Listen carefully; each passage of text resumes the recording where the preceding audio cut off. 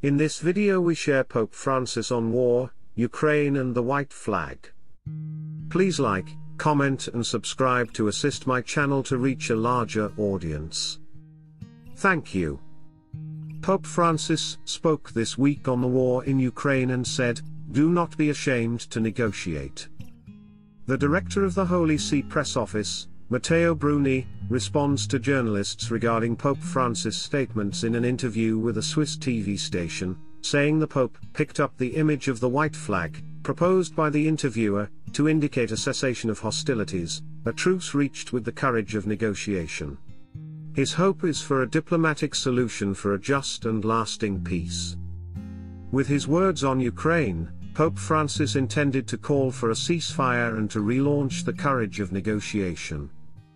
Matteo Bruni, the director of the Holy See press office, explained that the Pope's desire for Ukraine, which he always describes as martyred, was fully expressed in his words at the Angelus on February 25, the day after second anniversary of the outbreak of the war.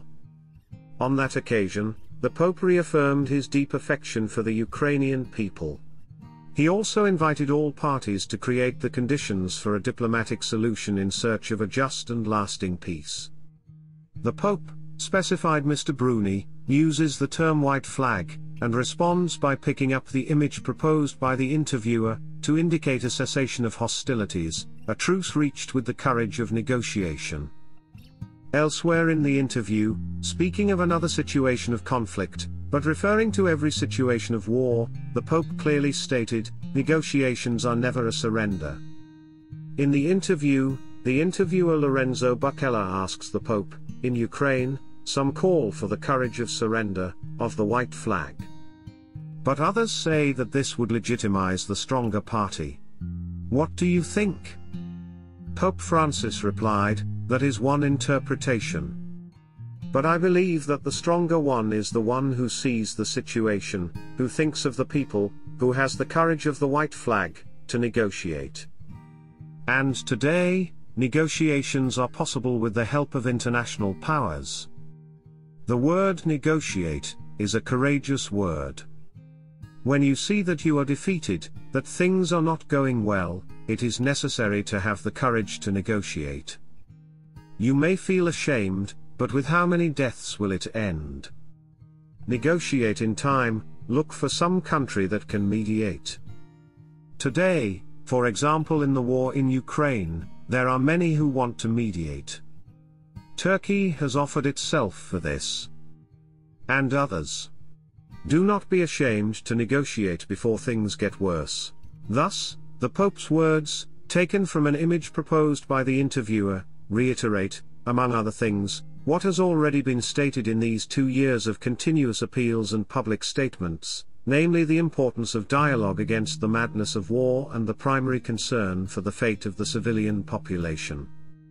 The Pope's hope, reaffirmed Mr. Bruni, is and remains that which he has always repeated in these years, and reiterated recently on the occasion of the second anniversary of the conflict, "As I renew my very deep affection for the martyred Ukrainian people and pray for all, especially for the many innocent victims, I implore that a little bit of humanity can be found that allows the creation of the conditions for a diplomatic solution in search of a just and lasting peace." On October 1, 2022, Pope Francis made the following appeal to peace. Francis asked, "How much blood still has to flow because we understand that war is never a solution, but only destruction. In the name of God, and in the name of the sense of humanity that dwells in every heart, I renew my appeal for a ceasefire to be reached immediately. Let the weapons shut up and seek the conditions for starting negotiations capable of leading to solutions not imposed by force, but agreed, just, stable.